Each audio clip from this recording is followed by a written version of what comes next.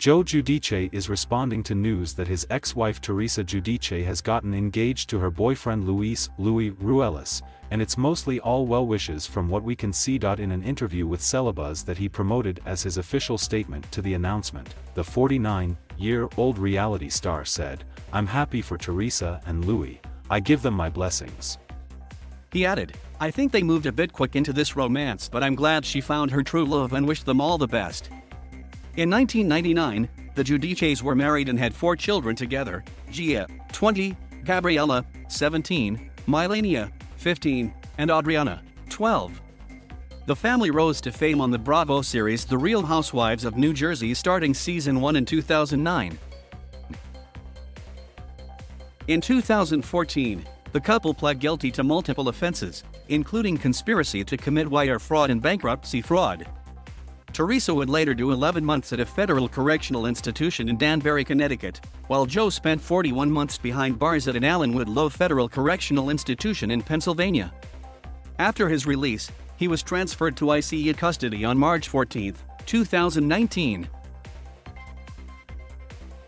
In November of that year, the couple called it quits after 20 years of marriage, and fans saw it all go down on the season 10 finale of The Real Housewives of New Jersey that later aired in February 2020. The couple made the decision to split when Teresa and her 4 daughters visited Joe in Italy, where he had been living since his release from ICE custody. Their divorce was later finalized in September 2020. A few months later in December 2020, Teresa went Instagram official with her new boyfriend. The best thing that came out of 2020, she captioned the photo. Joe met the new beau of his ex-wife earlier this year when they visited him in the Bahamas. "I truly appreciate and hope I will continue to be present in my best friend life," he captioned a photo from their reunion.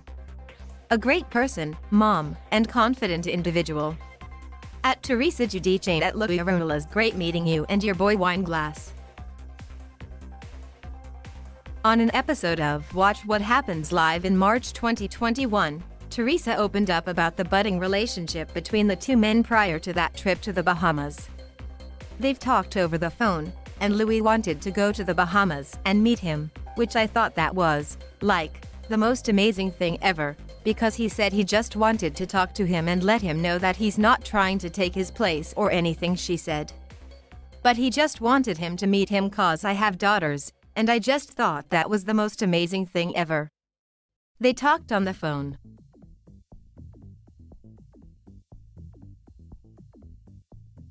Thank you for watching. Please subscribe.